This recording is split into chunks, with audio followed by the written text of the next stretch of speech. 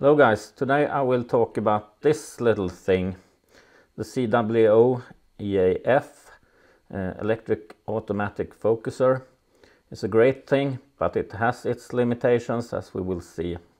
But first of all, if you like my videos, press the button down there to the right and start to subscribe and follow my Arctic astrophotography adventures. Last Friday the weather looked promising. It was a beautiful midwinter day, and the forecast promised clear sky for the evening. So I set out to my cabin to try to catch a galaxy. When the silver of these winter nights is shining in drops of ice, and I crawl into my bed, and the clouds won't help me, but at least we keep the voice down. Those voices inside my head.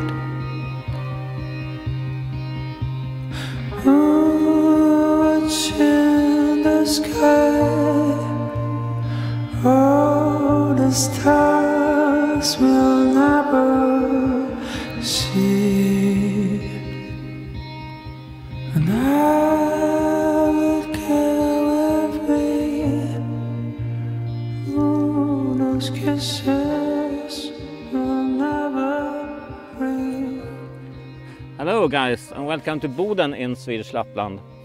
It's Friday and the sky is clear, and I'm sitting here on a reindeer rug on the ice at my cabin outside Boden. It's around -25 degrees cold now, so yeah, not too bad, but pretty cold anyway. So I think I will shoot the Galaxy today. I don't know really which one yet, maybe M81, the Bodes Galaxy, or maybe the Edge-On NGC 891. We'll see, but I will begin to put up my gear.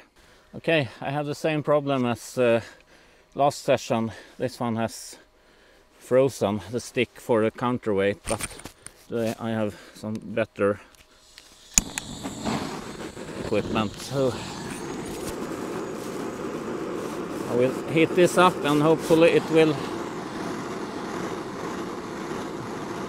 loosen. The gas burner solved the problem.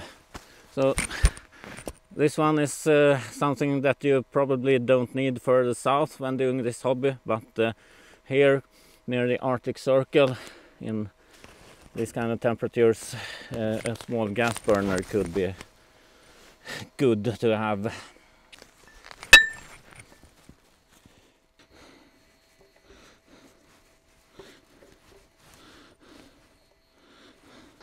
Okay, so first of all I will check the collimation, and I use this laser from Farpoint Astro. Okay, the collimation looks good now. So now I will attach the camera, and it's as usual the ZWO 1600 mm.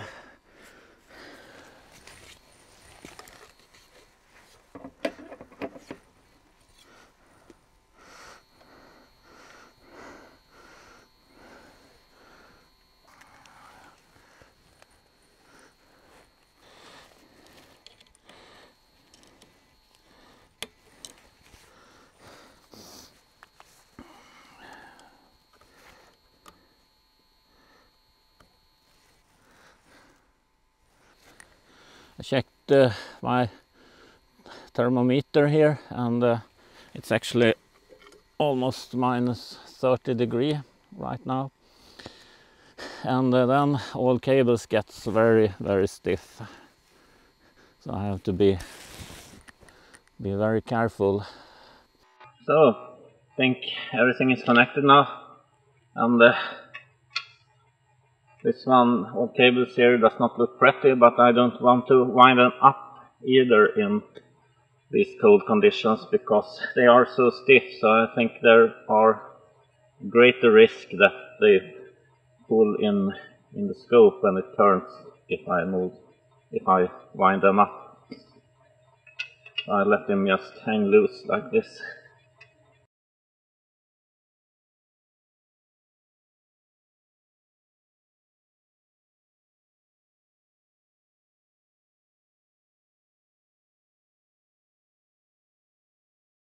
And for tonight I have made a checklist also, and this is something I can recommend you all to do. So I have written down some important things, so I will not forget them, because it's pretty easy to forget important steps when it's very cold like this and you are so concentrated to not freeze them. So, checklist, tonight's tips.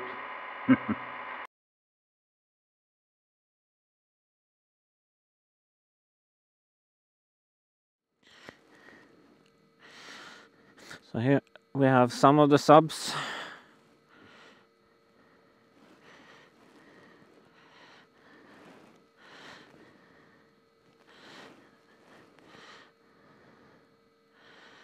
So, look pretty interesting. It all started quite well. I began to shoot with a luminance filter. The temperature dropped to below -30 degrees Celsius, however, and after about 1 hour the EAF started to complain and beep, and it could not focus. I tried to release the tension on the focus tube in my focuser, but that did not help. So I noticed that the problem was in the EAF itself, so I had to unmount it from the scope and focus manually. So it has been a little bit of struggling tonight. I started to shoot with the luminance filter and it all went quite smooth in the beginning. Guiding went a little bit up and down though, but then after 2 hours the EAF started to complain, started to beep, so it couldn't move the focuser back and forth, so I had to dismantle the EAF, and this has happened a couple of times now in temperatures below -30 degrees. So it cannot cope with these temperatures, unfortunately. So I will continue to focus manually when it's cold like this. Besides that, it's quite cozy here on my reindeer rug. I can lay down here and just watch the stars. It's very beautiful.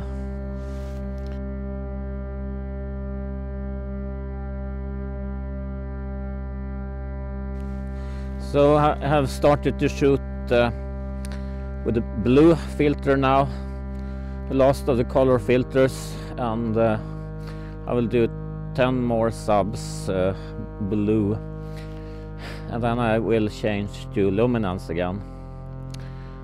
Luminance gives all the details in the image, so we will see what's happening.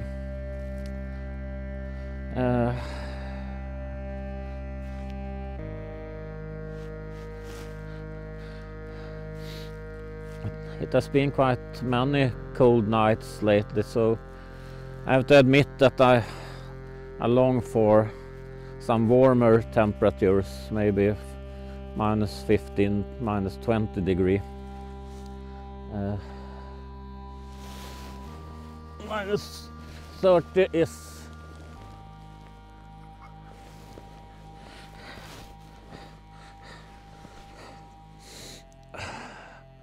well, it's below -32 now, almost -33.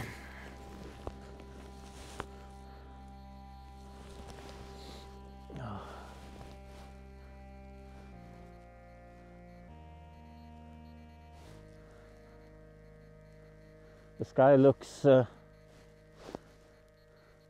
still quite good.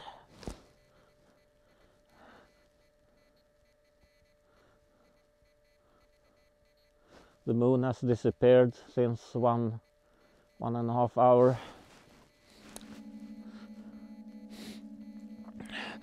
And right now it feels that I have everything under control.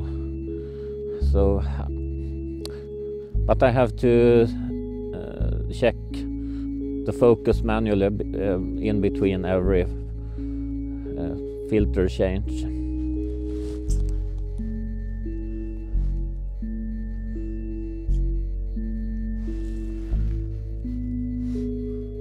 But it's actually very nice right now.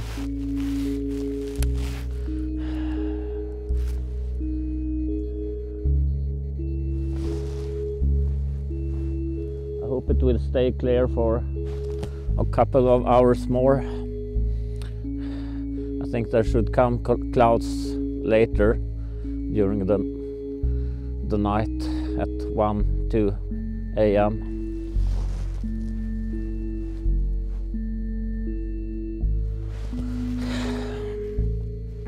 So M81 Galaxy. I have done it one time before with my refractor. Then I got M82 also in the same image, but with this field of view I can frame only M81. I think it's a very beautiful galaxy with its large core.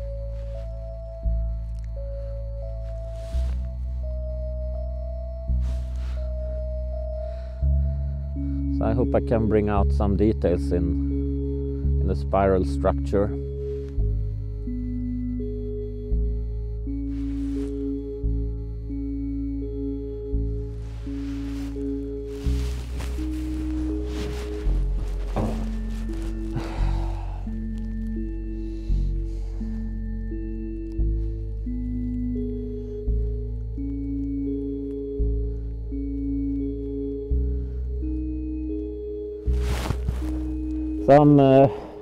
Some night I think I will bring my sleeping mattress down here and my warm sleeping bag. It would be nice to sleep here under the stars. At about 1 a.m. Clouds were coming in, so I had to quit shooting. I noticed on my Samsung tablet that the focus was a little bit off in quite many of the luminance subs. So probably the EAF had tried to focus and just messed up the focus a little bit. Okay, so now the clouds are started to roll in, so I have stopped shooting. I managed to collect almost 60 subs in total, almost 30 luminance, and I think I got 29 RGB subs. But unfortunately I think the EAF messed up 2/3 of the luminance subs, because when I checked the focus on my tablet, the first hour looked good, and then the EAF tried to adjust the focus and it messed up because it couldn't cope with the cold. So I probably have to throw away almost 19 subs, I think. So we will see what I can get. But that was all for this night from the ice. I will talk more to you tomorrow, so see you then. I have had problems with the EAF a couple of times now in temperatures below -25-30 degrees Celsius. So I can conclude that it cannot really cope with these kind of temperatures. I understand that it's kind of extreme temperatures to do astrophotography in, but I have to rely on manual focusing until I have found a solution for this one. So now I think of constructing a heating solution for this one. Maybe use a kind of self-adhesive heated plate, which I can power from the ASI air. But until then I have to rely on manual focusing in extreme temperatures. But I will update you all about the progress in this project. So we'll see what I come up to. Well, that was all for now. So don't forget to subscribe and start to follow my Arctic astrophotography adventures.